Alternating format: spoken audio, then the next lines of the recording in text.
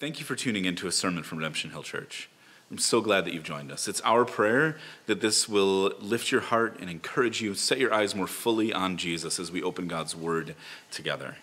You can join us anytime in person or online in our live stream. You can find that at redemptionhilldc.org. If you're not in DC, we encourage you to get involved in a local church where you live for the sake of encouragement and accountability in a local body. But we're also glad to have you join us and walk through this study with us. If you'd like to support the ministries of Redemption Hill, you can do so at our website, again, redemptionhilldc.org.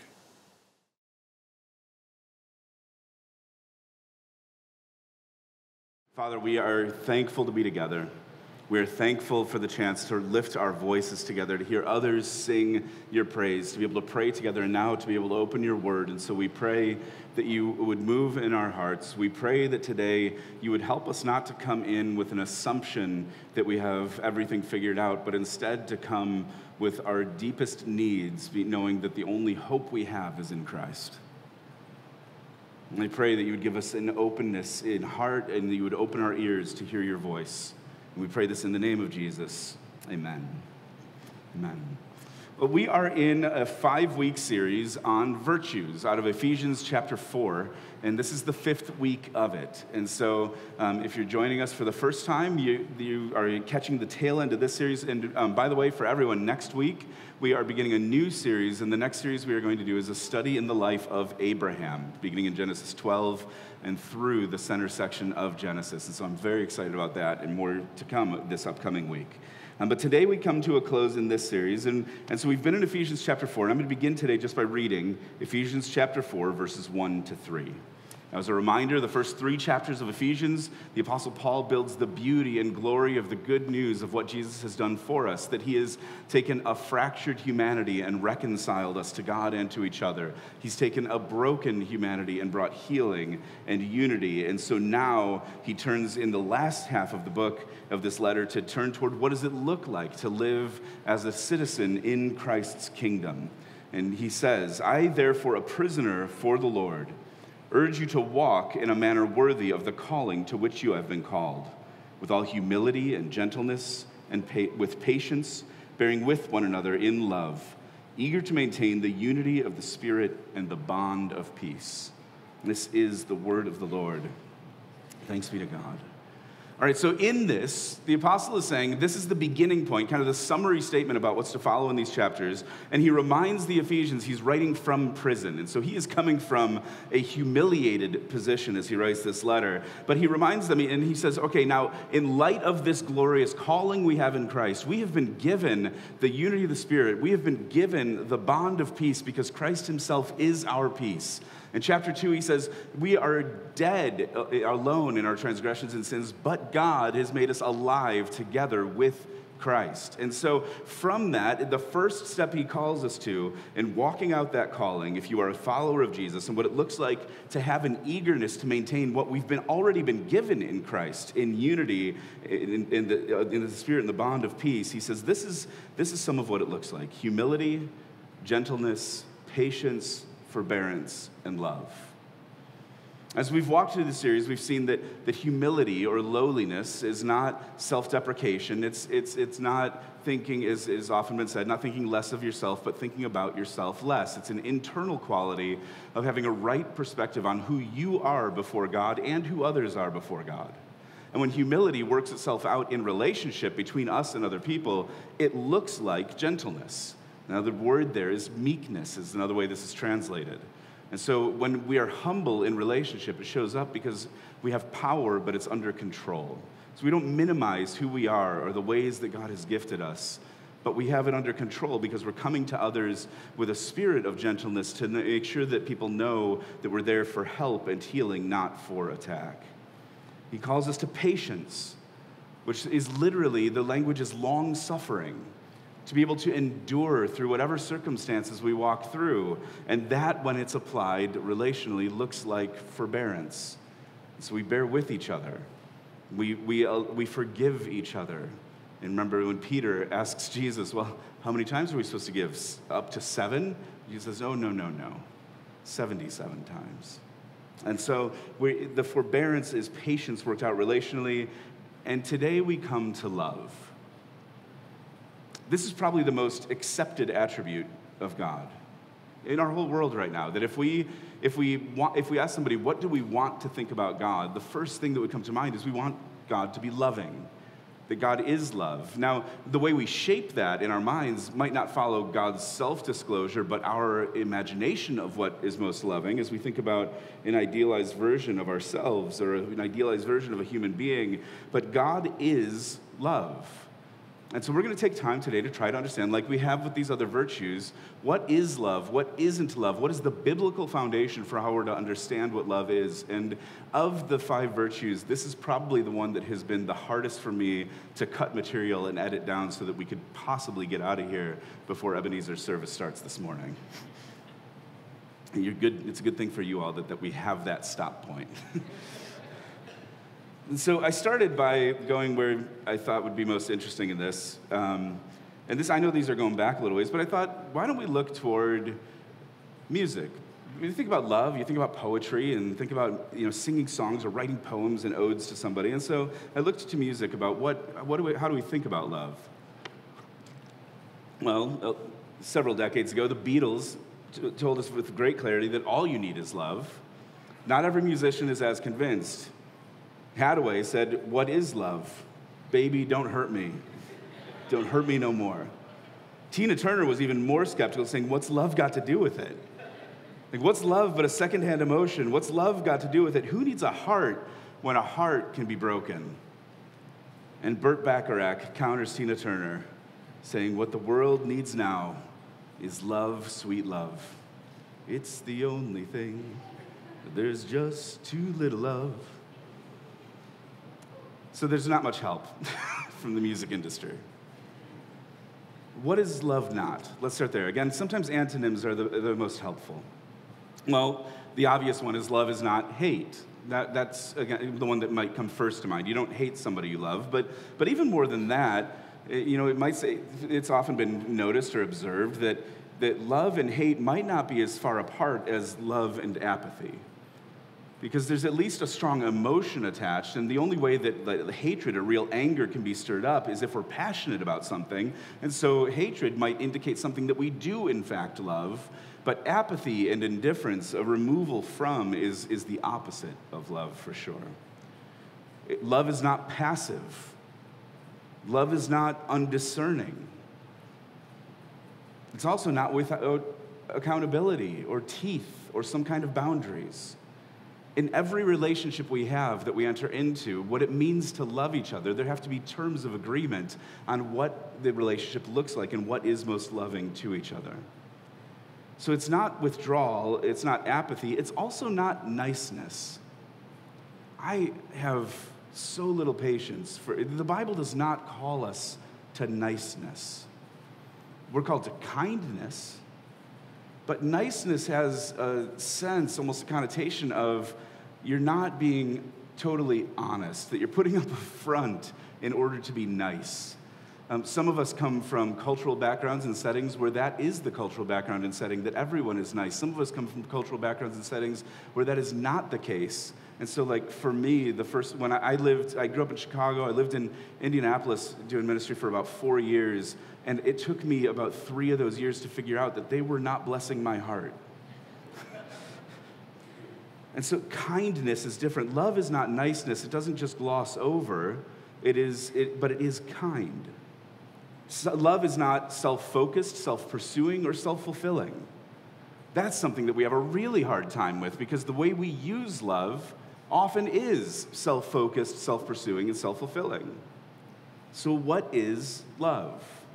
Theologian John Stott says that it is the preceding 4, it embraces all 4, and so it binds them together in unity. And so love is not separate from humility, gentleness, patience, forbearance, but it binds those things together. It's the thing that keeps things held together, and it is to constructively seek the welfare of others and the good of community.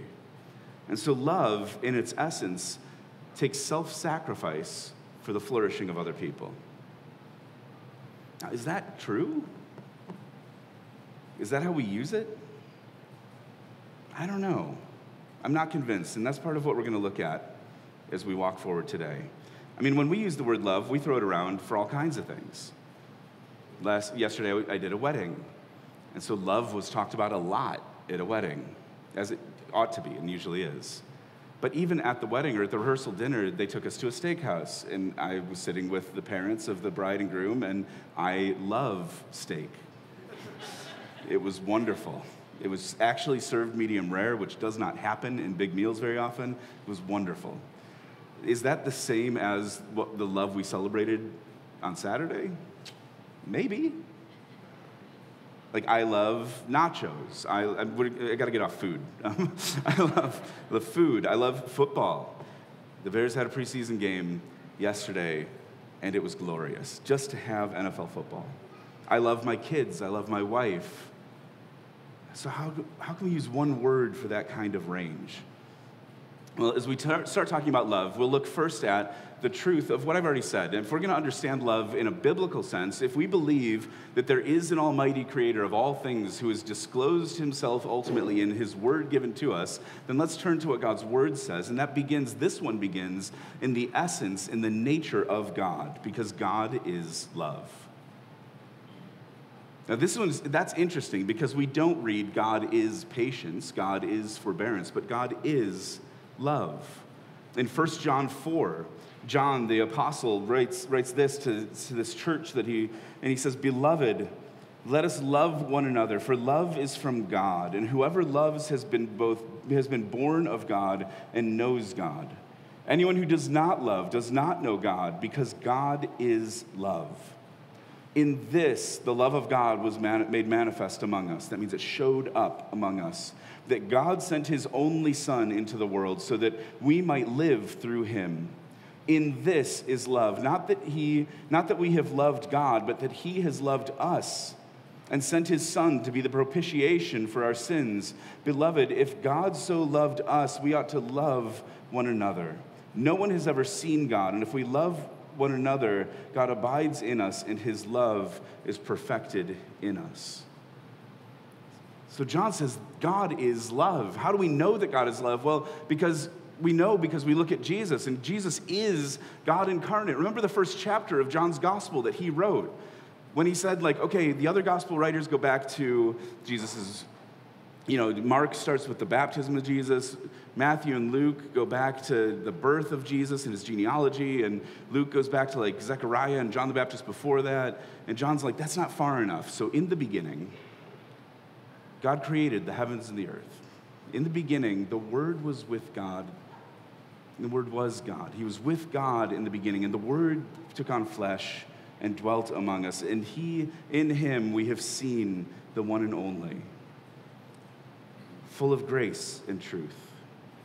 And so God is love. That means that our foundation for understanding love needs to come from an understanding of who God is. And the hope we have is that the foundation for our ability to love actually comes and springs out of us because we bear the image and likeness of God.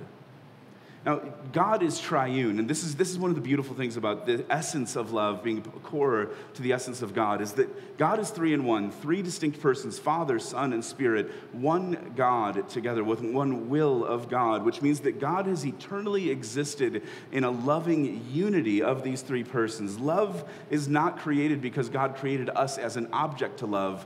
Creation is an explosive overflow of intra-Trinitarian love that God already had from eternity past.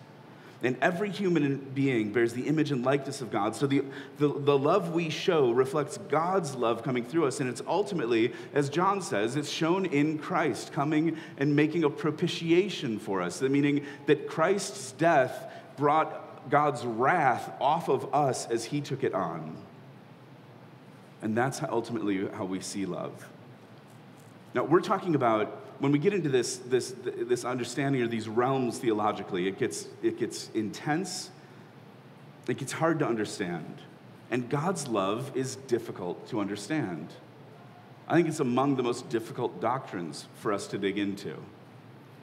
I know that might sound confusing, right? Because if you think about difficult doctrines, what would you jump to? You might say like eschatology. Well, if you were here for a Revelation series, you'll see it's not that difficult. You might think, we jump into different areas, or the union of in Christ, of fully God, fully man. I think God's love is among the most difficult doctrines to be able to understand. Don Carson wrote a little tiny book called The Difficult Doctrine of the Love of God, and I cannot recommend it highly enough. If you really want to dig into an understanding of God's love and what it means for God to love the whole world, God to love his children, God to love the Son, how God's love is used in Scripture, how it intersects with God's sovereignty and wrath, it is the best resource I can recommend to you. It's Don Carson, The Difficult Doctrine of the Love of God. It's written accessibly. I don't know that I've handed out many books more often than that one. He lists 5 reasons that it's difficult to understand God's love. And so briefly, he says that the biblical definition, theological definition of love isn't close to the same as our prevailing understanding of love. The entire framework of Scripture stands outside of and in contrast to the framework of the beliefs around us.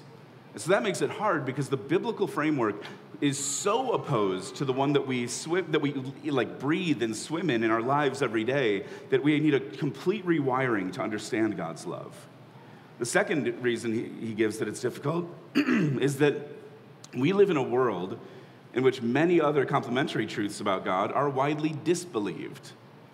And so the love of God has been purged of anything that people find uncomfortable. Again, nobody wants to deny that God is love. Anybody that recognizes that there is a higher power wants to say that the first attribute is loving. But God's love cannot be understood apart from God's holiness. God's love can't be understood apart from his sovereignty, his wrath, his providence, and his personhood.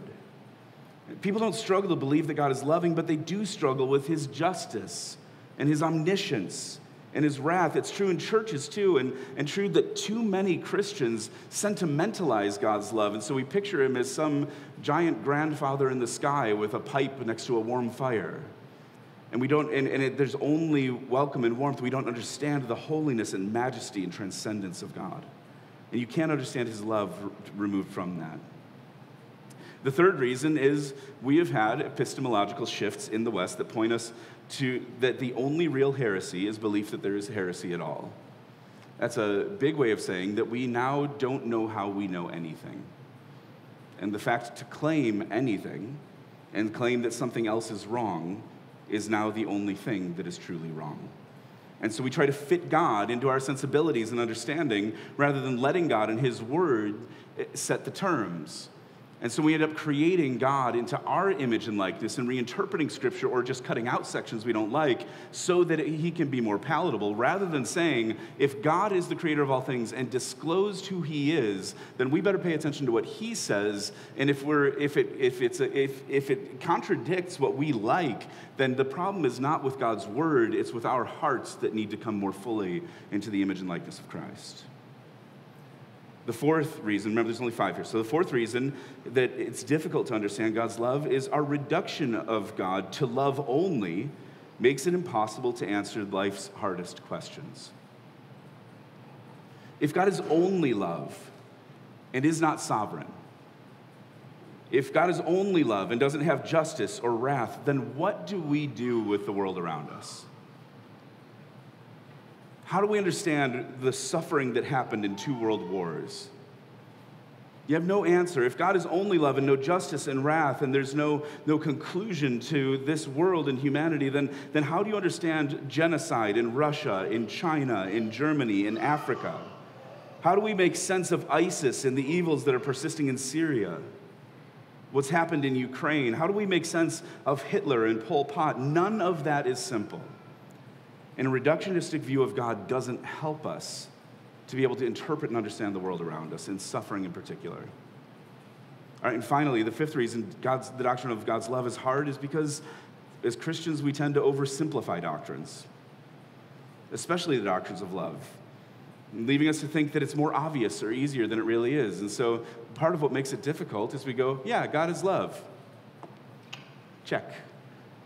And so we don't spend the time and invest the time really digging into it and understanding that God loves all kinds of different ways, just like us, that there's love within the Trinity between Father and Son and Spirit, and there's providential care over all of creation, and he also loves the world and cares about people's salvation, particularly for his people, his chosen, elect, but sometimes God's love is conditional based on obedience, and we see that throughout Scripture. And so how do we understand all of that?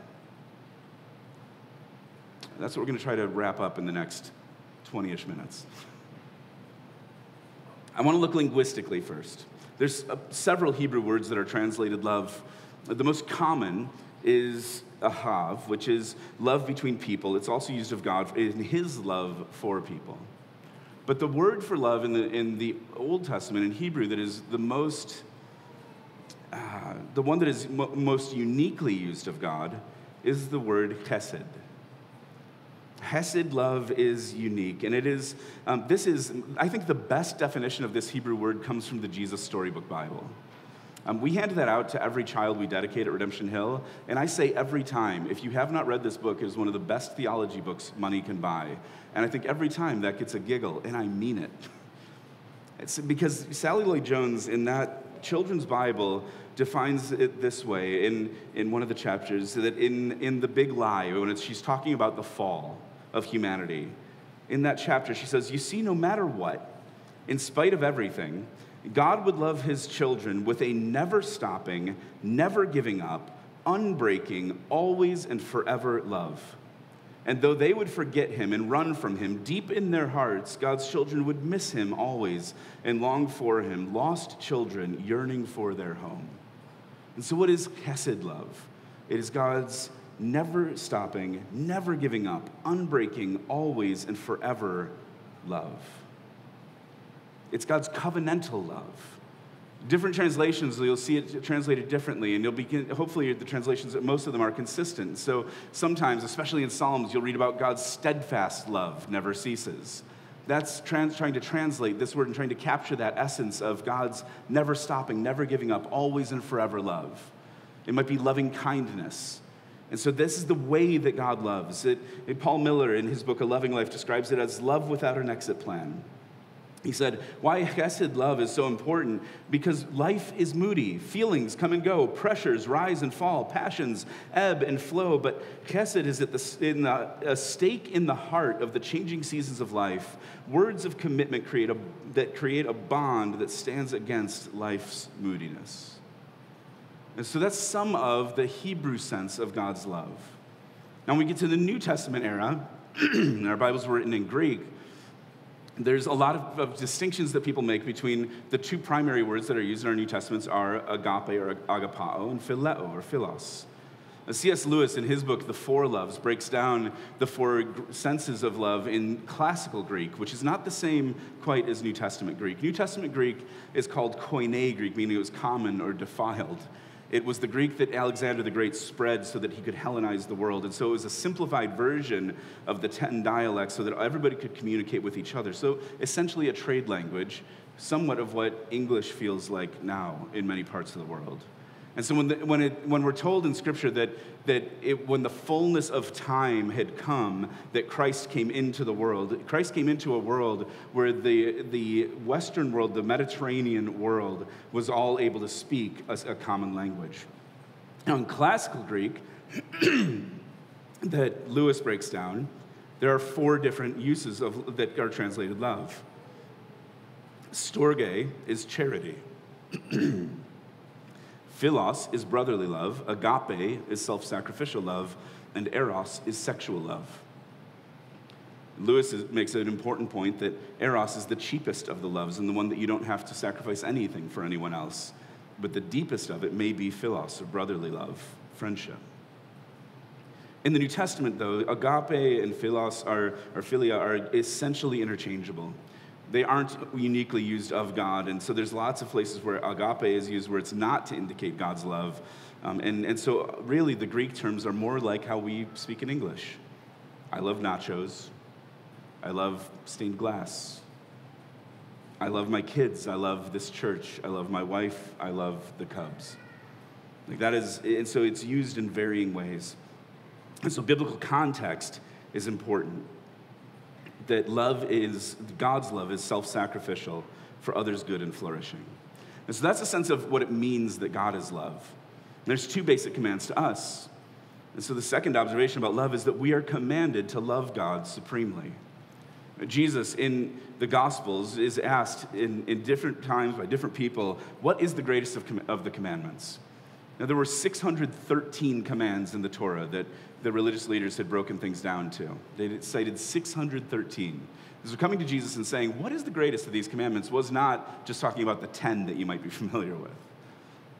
And Jesus said, you shall love the Lord your God with all your heart and with all your soul and with all your mind. This is the great and first commandment. And before they could speak up, he said, and the second is like it. You shall love your neighbor as yourself. On these two commandments depend all the law and the prophets. And so Jesus makes it clear that this is the foundation of everything. What does God call us to? When we look at all of the law and all of the prophets, the entire scripture that Jesus and his followers had, because remember, the New Testament hadn't been written yet. What's the most important things we draw out of that? And he distills everything down to these two. Love God with all your heart and soul and mind, and love your neighbor as yourself. Now, in that first one, it's a call to love God with everything we are, supremely in our lives. This is a quote from Deuteronomy chapter 6. So Jesus goes back to the law as he cites this, and it is an important statement in Deuteronomy. As it says, hear, O Israel, the Lord our God, the Lord is one. You shall love the Lord your God with all your heart and with all your soul and with all your might. And these words that I command you today shall be on your heart. And then it goes on to teach what God's word means in the households, that it should be in every aspect of our lives, that we should teach them diligently to your children, and shall talk of them when you sit in your house, and when you walk by the way, and when you lie down, and when you rise, and bind them as a sign on your hands, and as frontlets between your eyes, and write them on the doorposts of your house and on your gates, saying, be immersed in God's word as a reminder of the call we have to hear that God is one, and we're called to love God with everything we are. And this is called the Shema. It is still a key verse and passage that is cited by Jewish people through today. And it's said, and it's sung through cantillations, but in the Hebrew, Shema Yisrael, Adonai Eloheinu, Adonai Echad. It's a call to hear that God is one. And the very first commandment is to love God with everything that we are, which none of us has done. Our hearts get fickle. We chase after all kinds of things. And in Scripture, the language for that is idolatry, that we get caught up in seeking out other things to fulfill us. But like Sally Lloyd-Jones said, that we might look for things everywhere else and run from him and forget him, but deep in our hearts, we will miss him, and there will always be a longing within us for something we're missing without God in our lives. This is why the 10 Commandments start with the first two. 20% of the 10 Commandments are, you shall have no other gods before me, and you shall not make any idols. And so God is saying you've got to keep the Lord primary. And then the third one, don't take the name of the Lord God in vain. Don't use it in an empty way. We can't make it through these first three commands. We knowingly and actively choose things we know we shouldn't, even against our own convictions, and we knowingly and actively choose things that we know we're going to feel bad about within 10 minutes. And so we definitely don't love God supremely at all times, and yet God's love toward us is faithful and steadfast and true. And so the call of Scripture is not something that is beyond understanding or beyond compare. It's calling us to love God the way that God loves us. It's saying if the image and likeness of God has been imprinted onto you as a human being, then the first calling we have is to love God with a never stopping, never giving up, unbreaking, always and forever love. Too often we fall short. The second one as well. Remember, Jesus said the second one is like it. You shall love your neighbor as yourself. In Luke's gospel, as soon as Jesus says that, one of the teachers says, okay, and who is my neighbor? And that is the same question that we're asking today. Do I have to love that guy or that girl? Do I have to love this group of people? The answer Jesus has is yes.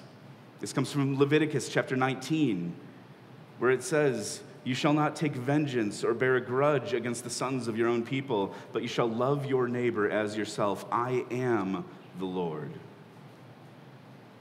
Just a little bit later in Ephesians 5, in the next chapter from the passage we've been in, Paul says, therefore be imitators of God as beloved children, and walk in love as Christ loved us and gave himself up for us, a fragrant offering and sacrifice to God. So again, what we're being called to is to love others as God loves us, to reciprocate that love to God and then express that love to others. Jesus told his disciples this is the way that the world would know them and recognize his people.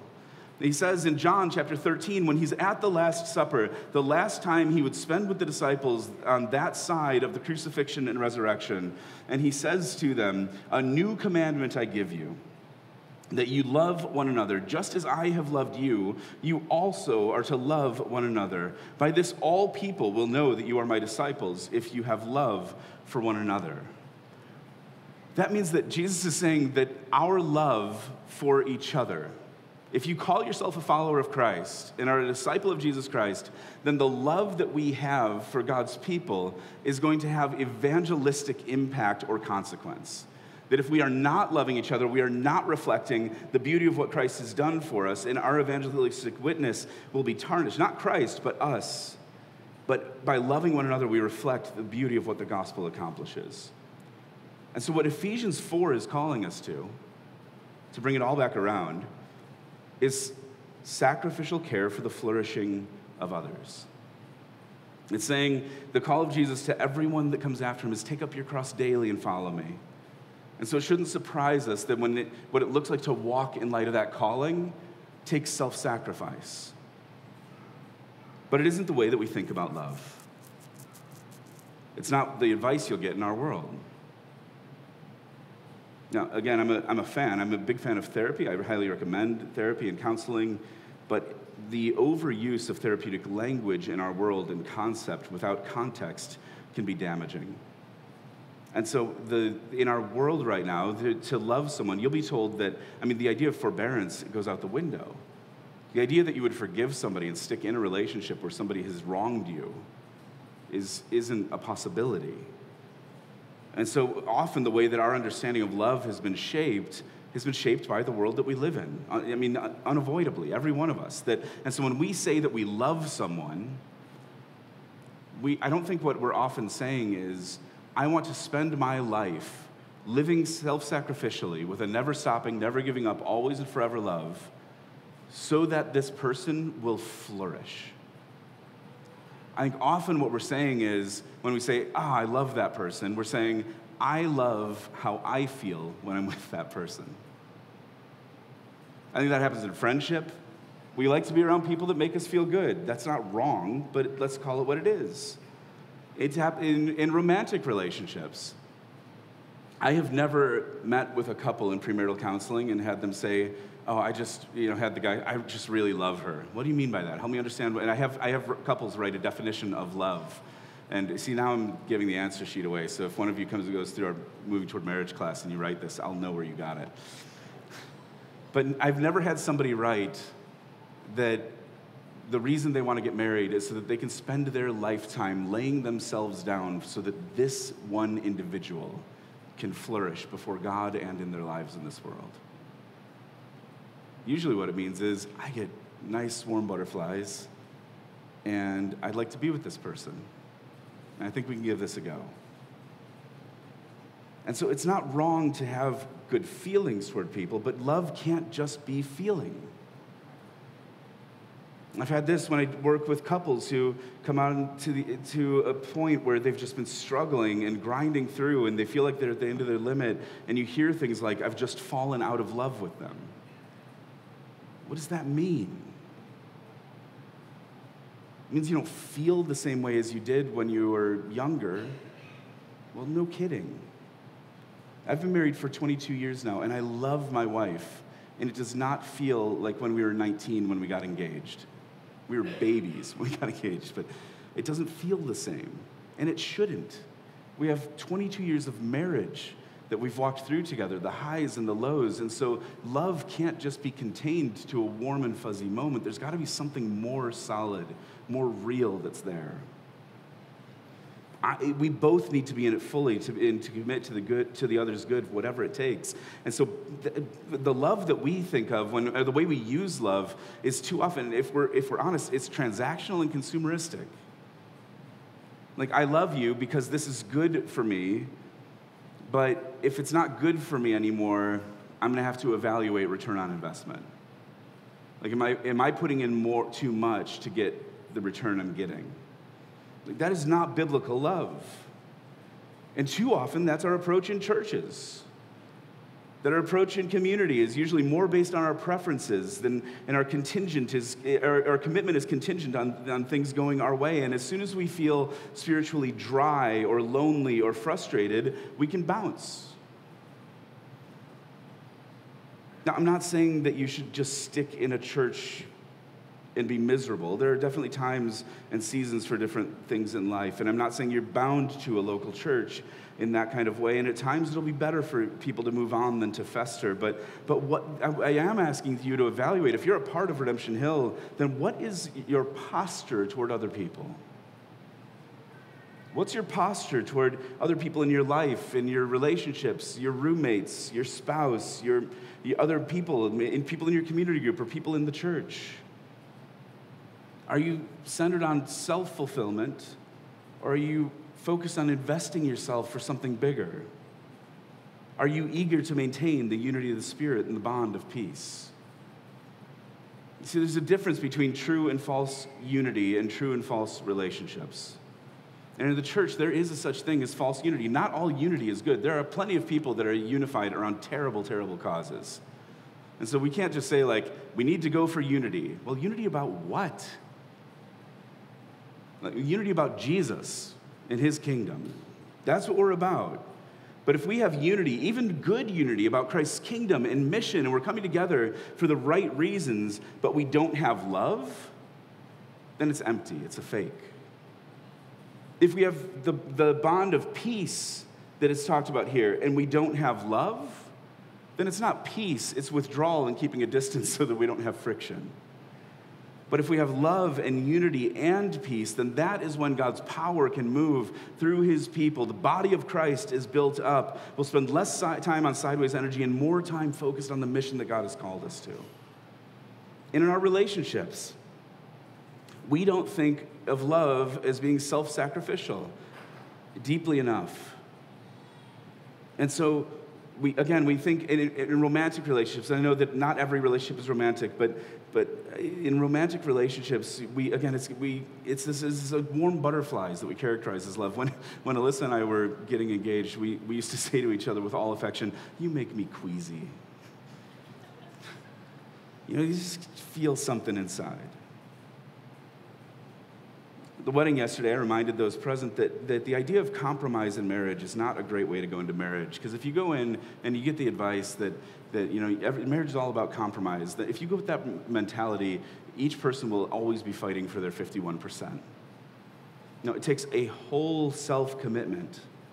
Especially, men, in Ephesians chapter 5 later on, this is if you are going to pursue a woman and get married, then what you're called to is, it says, husbands, love your wives as Christ loved the church and gave himself up for her, that he might sanctify her, having cleansed her by the washing of water with the word, so that he might present the church to himself in splendor, without spot or wrinkle or any such thing, that she might be holy and without blemish. In the same way, husbands should love their wives as their own bodies. He who loves his wife loves himself. That's the calling of a Christian marriage. Men, that you go into marriage with a lifelong commitment to lay yourself down for one woman to see her flourish. Now, marriage isn't some higher calling or it's a greater step into maturity. Paul says in 1 Corinthians 7 that he wishes all of us were single like he was, so we didn't have the distractions of marriage and we could be fully invested in Christ's kingdom. But for those of you who are married, remember that your vows are for better or for worse, for richer or for poorer, in sickness and in health, till death do you part. And so we need to understand what love is in the context of who God is. And ultimately, Jesus is love incarnate. In Romans 5, chapter 5, verse 8, we're told that the love of God has been shown for us. How do we know that God loves us? He showed his love for us in that while we were still sinners, Christ died for us. We don't have to clean up to come to God. We don't need to figure things out. We don't need to love God supremely and others sacrificially in order to be acceptable to God. He made a way through Christ. And so we are welcomed into the intra-Trinitarian love of God that came to its fullness in the fullness of time as his plan of redemption, conceived in the mind of God, exploded into history, as one theologian says, that when the time had come, God sent his Son, and we have been privileged not only to be saved by God's love, to be shown it and informed about it, and because of God's love, we have hope in life now and for the future. In 1 Corinthians chapter 13, it's a passage on love that is often used at weddings, but it's actually a passage to the church. It's in the context of spiritual gifts, and the church in Corinth was arguing and arrogant about the kind of giftedness that different people had. And Paul says to them, listen, nobody has all the gifts. It's one body, there's many parts, and it's the same Spirit that gives gifts to everyone. And so this is the most excellent way. Yeah, there are good gifts, but this is the most excellent way. The only gift, the normative gift that anybody, if you're a follower of Jesus, that you have been given is in 1 Corinthians 13. He says, if I speak in the tongues of men and angels but have not love, I'm a noisy gong or a clanging cymbal. So if he has that gift, but it's not paired with love, it's just noise. If I have prophetic powers to understand all mysteries and all knowledge, and if I have all faith so as to remove mountains, but I have not love, I am nothing. If I give away all I have and I deliver up my body to be burned, but have not love, I gain nothing. Love is patient and kind. Love does not envy or boast. It is not arrogant or rude. It doesn't insist on its own way. It's not irritable or resentful. It doesn't rejoice at wrongdoing, but rejoices with the truth. Love bears all things, believes all things, hopes all things, endures all things. And love never ends. As for prophecies, they'll pass away. As for tongues, they will cease. As for knowledge, it will pass away. For we know in part, and we prophesy in part. But when the perfect comes, the partial will pass away. When I was a child, I spoke like a child. I thought like a child. I reasoned like a child. And when I became a man, I gave up childish ways. For now we see in a mirror dimly, but then face to face. Now I know in part, then I shall know fully, even as I have been fully known. And so now faith, hope, and love abide, these three. But the greatest of these is love. And every other giftedness we have or pursue is going to fade. But God is love. The thing that I love about reading 1 Corinthians 13 and the way that love is described is that we see every single one of these characteristics fulfilled in Christ. 15 different characteristics of love. And so the hope we have to understand what love is that Jesus endured suffering that allows us to be patient with others. That Jesus' tenderness moves us to kindness to others. Jesus' sacrifice frees us from envy for personal gain or being jealous of what others have gained. Jesus' submission to God eliminates any ground we have for boasting. Jesus' humility has saved us, and we know that in the gospel we are hopeless on our own for our salvation, and so we can't be arrogant. Jesus' holiness removes our desire for shameful behavior as we come into the presence of his light. He sought our good so that we will not have we have no right to be, he sought our good so that we will seek the good of others. And Jesus exposes our sin. He shows us what still needs to be brought out to the light so that it doesn't destroy us from within. And so knowing that we are sinners, we have no right to be irritable with other people. Jesus died for others' sin, and so we can't continue to count it against them and be resentful. He fills us with his Spirit so that we won't celebrate sin, but he's also the author of all truth. And so through Christ, we can know truth and be known. Praise God that we can rejoice in truth. Jesus bore the cross so that we can bear with all things. His faithfulness strengthens us to believe all things. His resurrection provides the hope for all things. And Jesus' power at work within us, by his Spirit, equips us to endure all things. And so the hope we have to love the way that God loves is only through Christ. He's made a way for us. And if you're here and you're not a Christian, or if you think you've been a Christian, but you know that you've been playing a game and you can't figure out if this is something that's real in your life, you need to hear today, this is the way that God loves. We don't have to wonder if God is a God of love, but we need to let God set the terms, and the terms that God sets are so much better than the flimsy things that we look at. God is the majestic, holy, all-powerful creator of all things who has not destroyed us, but instead has pursued us in Christ with a never-stopping, never giving up, unending, always and forever love. And coming to Jesus, we are promised that his Spirit will transform us day to day from one degree of glory to the next, and we will be able to love more like Christ. And so what is love? God is love, and he's shown us what it looks like to love through the incarnation, the death, and the resurrection of Jesus Christ. Because while we were still sinners, Christ died for us. Now, is all love all we need? Well, it depends. Were the Beatles right? The love of people is fickle.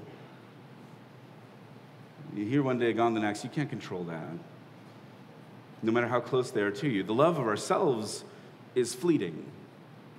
Some of you know that. Some of you are real good at loving yourselves. Others of you are like, I don't know what you're talking about because it is crushingly absent from me. But it's fleeting. But if we're going to talk about the love of God that's been shown in Christ and ask the question, is it true that all you need is love? Then yes. That's the hope we have, that the need we have within us can be fulfilled, that we can be fully known and fully loved by God. There is nothing more important than to love God with everything we are and to love others self-sacrificially. Every aspect of our lives, if you come to Christ, will be defined by the presence or absence of love. Why? Because God first loved us. And it was proved when Christ died for us. And so to love is to live in light of the calling and walk in light of the calling we have received. So love is a difficult doctrine. But if we can begin to grasp it, and we can understand the essential part it plays in the nature of God and what he has shown us, then it gives us hope that we can be conduits of God's grace and love to each other. So with that, we close our series, and I'll read again. I, therefore, a prisoner of the Lord, urge you to walk in a manner worthy of the calling to which you have been called, with all humility and gentleness, with patience, bearing with one another in love, eager to maintain the unity of the Spirit and the bond of peace. Father, we pray that you would show us, give us a sense today of your love for us. That it's not just an emotion or a feeling or a sensation, but there's a deep rootedness in reality and truth of what you've shown us in Christ. But even with that, Lord, there are people that are sitting here right now who really are having a hard time. They feel forgotten about. They feel like they're in the dark. They feel like they're alone. And cry out like David in the Psalms, how long, Lord, will you forget me forever? How long are you going to hide your face from me? So, Father, for those that are wrestling in that place here right now, I pray that your Spirit would break through with a sense of light and warmth and your love for them. We know it's true because of what you've done for us in Christ. And so would you break through to help them to feel your presence?